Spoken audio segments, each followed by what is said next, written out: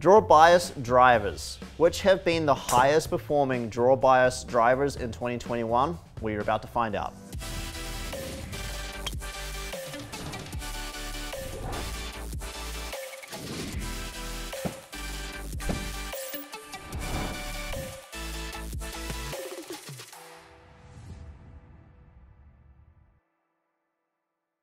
Hey golfers, it's Thomas Campbell, Master Club Fitter at Second Swing. Today I'm joined by Skylar Kistler. Skylar works with our sales team at Second Swing Minnetonka location. And today, Skylar, you're going to be testing draw bias drivers out. Yes, I am. Specifically, the top 4 performing what we've seen in the fitting bay in 2021. So what I've noticed as you're kind of warming up a little bit is you have a nice club path that was a little bit in to out. However, your face angle has been staying a little bit open. You've been missing a little to the right. So I just noticed that's been a little tendency when I've been filming with you a little bit. So we're going to try and solve that. And we're going to see if technology is going to help us out. So I have picked out the top 4 performing draw bias drivers that we've noticed here in 2021. So those are, we'll start talking about them. The first up we're going to be testing is the TaylorMade Sim 2 Max D. You play a 10.5 degree driver, right? I do. You do. So these are all going to be 10.5 degree drivers as we're testing. So that's the first one we're going to be testing. We also got the Callaway Epic Max. So the nice thing with the Callaway Epic Max, it's not considered like a full-on draw bias driver, but you can slide the weight all the way to the heel. It makes the center of gravity position a little bit more towards the heel. We're also going to throw in the mix the Cobra Rad Speed XD. XD stands for hopefully extra draw, right? Yep, so we got that one on the mix. And then finally, we're also going to be throwing in the mix the Ping SFT G425 driver. So these 4, what we consider probably the more draw bias drivers that we've seen successful in the fitting bay. And we're going to test them all with the exact same golf shaft. So that way it's going to be an unbiased test with regards to golf shaft. So I've got you going to be testing with the Adola Envy Green 55 regular shaft. I know you play a regular shaft in your driver, right? I do. So this one's 45 inches in length. Okay. So we'll test that. We'll use our all-fit system so we can test the exact same golf shaft in all the heads. Are you ready to hit some shots? Let's do it. All right. Okay, Skylar, first up we're going to be hitting the Callaway Epic Max. I'll give you this here. What we'll do is we'll hit like 5 shots with each driver and we'll take a look at the numbers and see if we're seeing any general trends. Perfect. Pretty straight. Really straight drive. Didn't quite catch it in the middle of the face, but it was nice and straight.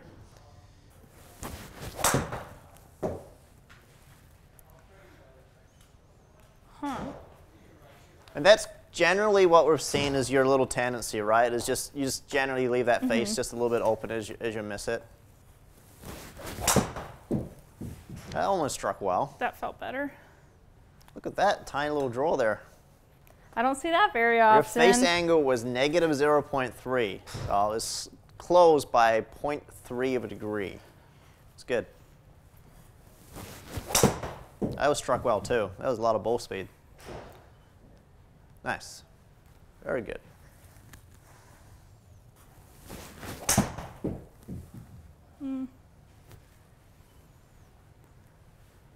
Pretty good.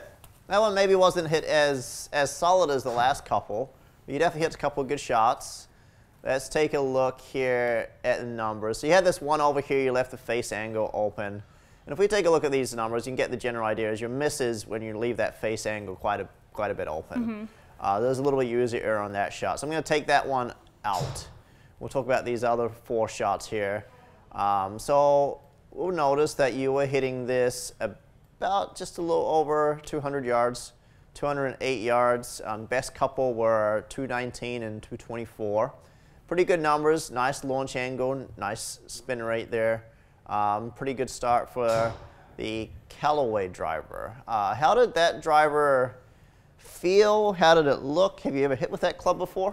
I have hit a similar model to the Max. I haven't hit the Max specifically. I remember this. I remember this story actually. The Epic Max LS. Yes. Somehow found its way into your bag. For only like a week. Right. Not even a week. But I did hit that. I like the feeling of it. I can definitely feel that I don't have to work as much with it, if that makes sense. I don't have to really focus on turning my hands over and slowing my hips down and things like that. So that was nice. Okay. Yeah, it performed pretty well. I like the fact you were able to turn it over there a couple of times because I definitely didn't see that as you were warming up. So it was a good start.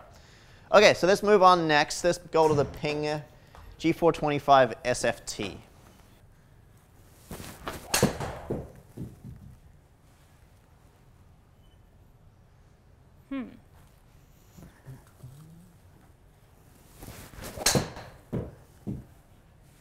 Struck well, might be just a little bit to the right again. Yep.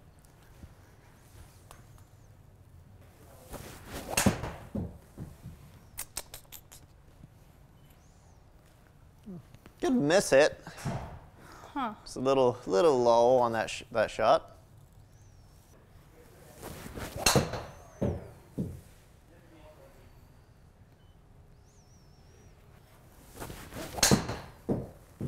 That one's got a little ball speed to it. Nice. Tiny little, just a tiny little bit of draw on that shot. Okay, so tell me about the Ping G425. Did you notice anything different with that particular driver versus, say, the Callaway at all? I mean, honestly, with this one, I don't feel like I get as much feedback than the Callaway that I do notice. I mean, even just the numbers show I don't feel like I'm getting as much distance. Yep. With the Ping, I feel like even like then I have to work a little harder to get it closed than I did with the Callaway. Just feedback I don't think was as much. Okay, yeah, it's actually really interesting. We take a look at the ball speed compared to the two of them. The exact same ball speed. 120.6, 120.6. You were swinging the Ping just a little faster than the Callaway. The Ping was launching a little higher and spinning just a little bit more. And I think that's a little bit to do with these three over there to the right side. That's now we only have 4 shots up with the Callaway. So let's get rid of that particular shot there and let's see if that helps out with the numbers a little bit. But even still, you can see that obviously the white dispersion circle was just a little bit further there to the left side. It brings the launch and spin down just a touch. But as you mentioned, yeah, you were hitting the Callaway a little bit further, and it was also drawing just a little bit more for you there too. Take a look at the numbers. With the Callaway, on average, your face angle was almost square, while the Ping, it was just staying a little bit open. But now keep in mind, this is going to be different for everybody. That's why it's important for everybody to test the clubs out before you do purchase them and go for a fitting. We'll just notice here with the Ping, you just said you weren't getting as much feedback, and we just noticed that face angle was just staying just a little bit more open with that particular model. But good stuff there. Let's next test the Cobra Rad Speed. I know you mentioned to me, I've never hit that driver. I never have, no. Just that driver or Cobra in general? Cobra in general. Okay. I haven't, but all right, first time for everything. Yeah. Okay, Cobra Rad Speed XB. So you mentioned XD, sorry. Mentioned that you haven't hit this before. How does that look like at address? At address, I can definitely tell. I don't think this has anything to do with the draw, but it's a little bit bigger of a club head. It's more elongated, it looks like. Just like initial look. But and what about the Ping, coming back to the Ping and the Callaway at address? Did you remember anything with those that stood out to you? Personally, I just like the way Callaway looks at address. Honestly, just like cosmetically, I like the top of how the Callaway looks. The Ping turbulators, just a little too much for you, or? Yes and no. It does throw me off just a little bit, but I don't think enough to affect really anything. Okay. But I think I like the Callaway the best, just looking at it.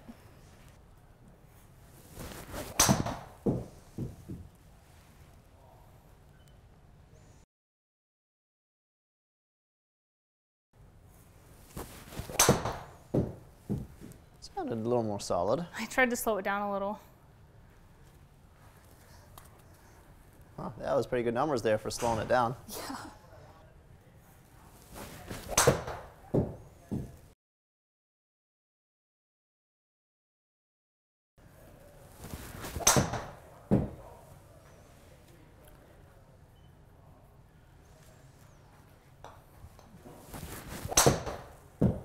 That one's a little more solid, a little higher ball speed on that one.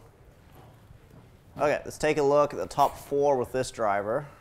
Okay, so if we take a look at the averages here, we notice we lost a little bit of ball speed with that club. Looked like we're losing a little bit of confidence with it. Tell me about that driver. Honestly, I'm not a fan. I don't know what it was when it just came off the face. It felt dead, almost. I mean, you can even see I've lost some distance with it. And it's majority to the right. I don't know. I did lose confidence after a couple shots and just was not working out. Yeah, I mean, your carry distance on average was up there. It was, you know, around the same distance, but it was spinning a little bit more. So if we move this back here to total distance, your furthest one was right here, and your furthest one with the ping was there, and you got a couple here more with the Callaway. It was just hanging out to the right side a little bit for you. Face angle was just a little bit more open with that particular driver, and that's why it just was staying a little to the right. Yeah, and it's interesting. I know there was one swing you said, I feel like I need to slow my swing down a little bit just to feel like you could hit a smooth one. I think that was actually this shot here. You slowed your swing down. I think so, yeah. It was only 82.1, and you hit it pretty good. But it was just a little off for you. And that's one thing, when you come in for a club fitting, there's going to be drivers that are off for players and are on for players. Not everyone's going to hit every driver perfect. And that's when, in a club fitting, we'd probably skip over this one and we'd probably move on to the next one and try and find something that works visually better for you or performs better with regards to numbers. Okay, finally, we're going to test the TaylorMade Sim 2 Max D. A little more ball speed there. Considering the face was left open on that particular shot, it actually performed pretty well. Like the spin rate stayed down for, even though that face angle was open 7 degrees. Oof. So yeah, that one looked like it had a chance to turn over. I could definitely feel it. That one sounded good. Felt better. Like that. Wow, that's a straight ball. That felt really good. That thing had 1 foot of curve on it. Is that 2 inches left of center? It's pretty good.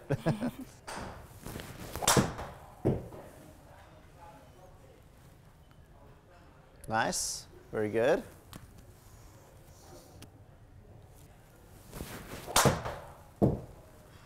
Good. All right, pretty strong finish there with the TaylorMade driver. I notice, you know, a lot of shots here are over 200. Actually, gonna be hard for me to pick out an outlier. I mean, maybe that one there is the one where you first swing, we left the face open on it. Let's take a look at your best 4 with each shot and take a look at the averages. One thing I did find interesting is the forgiveness you got with that TaylorMade driver. Because you'll look here, your ball speed actually wasn't the fastest. But you would notice it was up there with regards to distance. I think on average, yeah, on average it was actually going the furthest. And that's because the spin rate was just a little bit less. I want to bring that up because remember I mentioned you left that face open 7.2 degrees.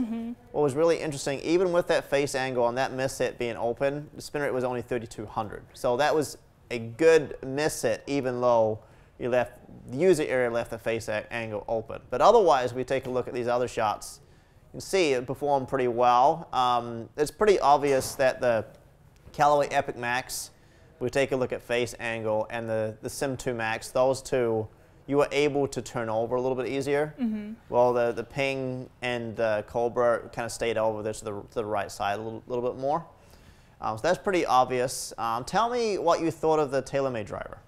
I think TaylorMade so far, I mean, out of all 4, I like the feedback that I get the most out of it.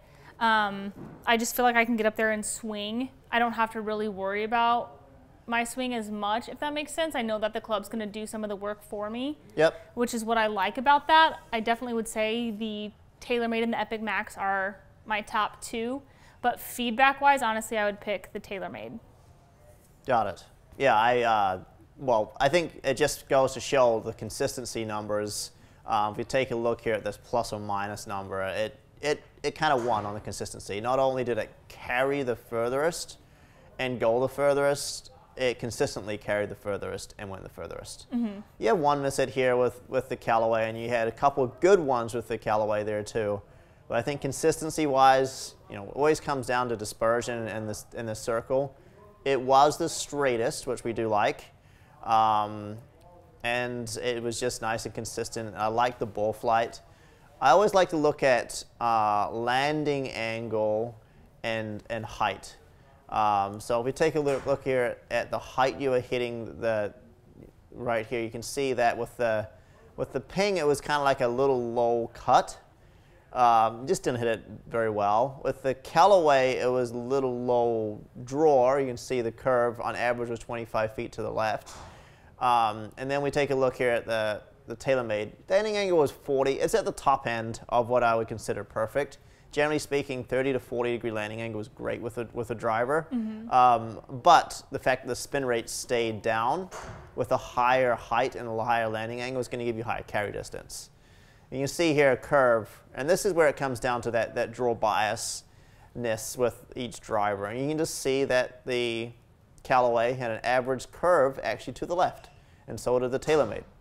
The other two were just average curve there over to the right side with a little fade. So interesting stuff. I think, you know, what you noticed today with you testing is the TaylorMade was probably just the winner here based on distance. So total distance we can see here 209.6, carry distance to 189.7. Spin rate was also the lowest there as well. High launch, low spin is what you're after. And then also these plus minus numbers. The consistency numbers were really good with that particular driver. So interesting test. There's a lot of draw bias drivers out there. One thing I didn't tell you that I did here as well is I adjusted every driver up in loft just a little bit. So I was trying to close the face just a little bit more for you. So I kept that consistent by 1 more degree, just to make it to a full max draw bias club as we could. So we're really, you know, +1 is what we were testing them all at, which helped you to get the ball to turn over a little bit easier. If I kept it at 10.5, it might have stayed a little bit more to the right side there too. But just a little kind of secret there. Part of our fitting process, we test heads, and then we start playing optimizing stuff and test shafts and everything like that. But this is the head test, and what we'll notice here is the Sim 2 was just snuck it out a little bit more ahead of the Callaway, and the other two were just a little bit behind. Do you have any closing thoughts? I do not. I do like the TaylorMade the best, but... All right. Well, that driver is the winner today for your tests. It's going to be different for every golfer, so keep that in mind. That's why it's important to come into Second Swing to get a fitting. Come on into any of our 5 stores or work with someone online. Also, bring your trades if you've got trades to bring in here too. And also, before you're done, make sure you subscribe to our channel. Got plenty of other great content like this. And let us know in the comment section what you've done to help correct your driver fade. Thank you.